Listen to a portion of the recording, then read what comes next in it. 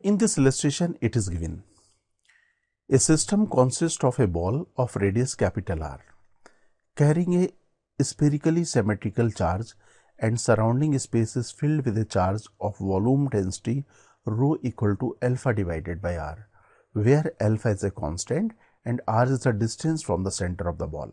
Okay, we are having a system of the charge here.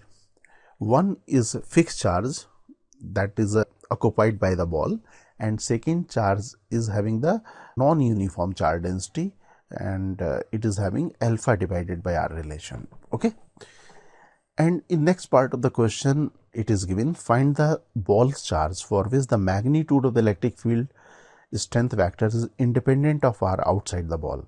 Right, we need to calculate the charge of the ball for which the electric field outside the ball is independent of the distance of the point under consideration from the center of the ball, and it is also asked to find the strength of the electric field. Obviously, this electric field will be the constant if it is independent of R, and it is also given the permittivity of the ball and surrounding space is assumed to be equal to unity.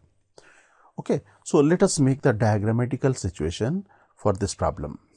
This one, you can observe this is a ball radius capital R, and suppose this ball is having charge capital Q, and suppose we have a certain point here, this point at a distance small r from the center of this ball, and if electric field is independent of R, that means we need to find the electric field at this position. For calculating the electric field, we know we need to use Gauss theorem, and we have the Gauss theorem, that is closed surface integral equal to Q enclosed divided by epsilon naught. Okay, that means for calculating electric field at this position, we need to select a Gaussian surface. For this situation, Gaussian surface should be spherical, a sphere of radius small r. You can observe here the sphere of radius small r will consist of this charge and charge of this medium, and charge of this medium is not uniformly distributed. That's why we need to calculate charge occupied from this surface to this surface for this calculation of this one. For this purpose, what we will do, we will select a Gaussian surface. Suppose we have selected Gaussian surface spherical like this. Okay, and for calculating the total charge enclosed by this Gaussian surface, we need to select a spherical cell. Suppose we have a spherical cell of thickness dr like this. Okay, now we can apply Gauss law. On this Gaussian surface, electric field will be constant, and direction of electric field will be, if charge is positive, direction of electric field will be away from the center. Suppose we have selected certain patch here, this is the electric field vector, and area vector is also in this direction. That means this term, left hand term, that should be equal to E multiplied by area of this Gaussian surface, that equal to 4 pi r square. Okay, and now calculate this part. This should be capital Q plus charge occupied by this region. This should be calculated by using the method of integral. For applying method of integration, we need to calculate the charge in this section. We know the surface area of this sphere is 4 pi r square and thickness is dr. That means volume of this region should be equal to 4 pi r square multiplied by dr. Okay, if we multiply this volume with this charge density, we can have the charge dq. dq is the charge occupied by this region. That means the total charge should be capital Q plus integration of dq. So we can write now this expression. Okay, this is the volume of this region and this is the density, volume density, and the limit of integration started from capital R and to small r. Now let us write this term to the next page, this one.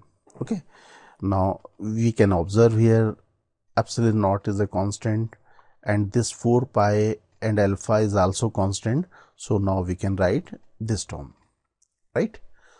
Let us do one thing. let us write 4 pi and alpha outside the integral like this. And integration of r is r square divided by 2. So this integration will reduce to this term, and limit is capital R to small r. So after placing the limit, we will have this term. Okay. Now we can write electric field. Electric field should be equal to this term divided by 4 pi r square. Right. Now let us expand this term like this. Now it is required in the question. You can observe this electric field vector is independent of r. If this electric field is independent of r, that means this term, you can observe this term q divided by 4 pi epsilon naught r square and alpha r square divided by 4 pi epsilon naught r square. The summation of these two terms should be 0. Right? It means this term should be equal to this one. Now we can simplify. We will have this value q equal to 2 pi alpha r square. So the charge occupied by this ball should be equal to 2 pi alpha r square. Now the value of electric field should be equal to alpha divided by 2 pi epsilon naught. This is the electric field that will be constant independent of small r. Dear aspirants, Cengage India has launched the new edition of our JEE Advanced Physics books. Please visit www.cengage.co.in to buy a copy. You can also buy the books from Amazon or Flipkart.